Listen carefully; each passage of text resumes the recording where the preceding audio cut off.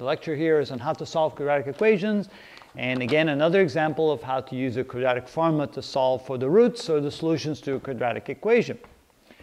Now, here I believe I'm giving you an example where there's no real roots. In other words, this is a representation, not exact, but kind of an approximate representation of this particular quadratic equation.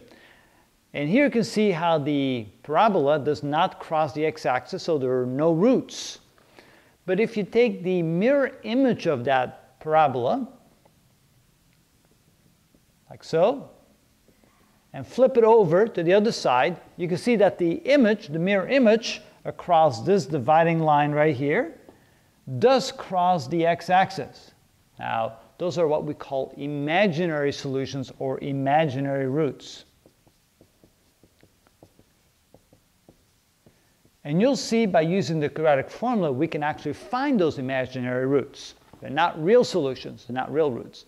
And another way to quickly see if this equation has a real solution, let's find that A is equal to 1, B is equal to -7, and C is equal to 13. And let's find the determinant of this particular equation.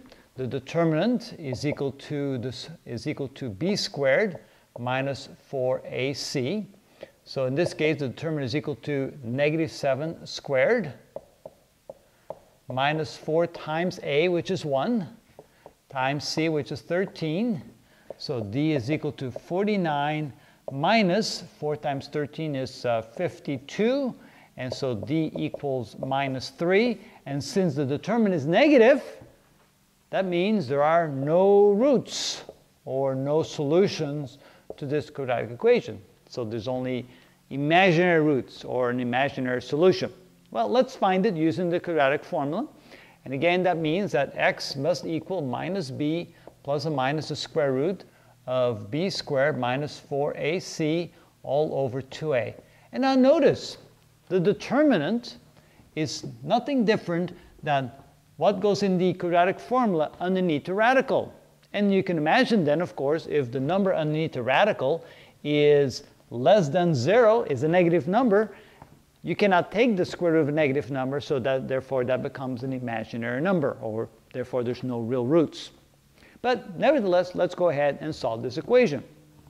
So x is equal to minus b, which is a positive 7, plus or minus the square root of b squared, which is 7 squared minus 4 times a times c, all divided by 2a, which is 2 times 1. Remember that what's underneath the radical is the same as what we had over here, which is going to be a -3. So this becomes x is equal to 7 plus or minus the square root of a -3 over 2. And the square root of -3 can be written as the square root of positive 3 times I, or x can simply be written as 7 plus or minus the square root of -3 over 2. Or you could say x equals 7 plus the square root of -3 over 2. Or x is equal to 7 minus the square root of -3 over 2. So those are the two imaginary solutions to my quadratic equation. Again, quickly found by using quadratic formula, and also quickly realized that by calculating the determinant, we knew we're not going to find any real roots, so we were looking for something like that. Okay, that's how I use the quadratic formula to solve this particular quadratic equation.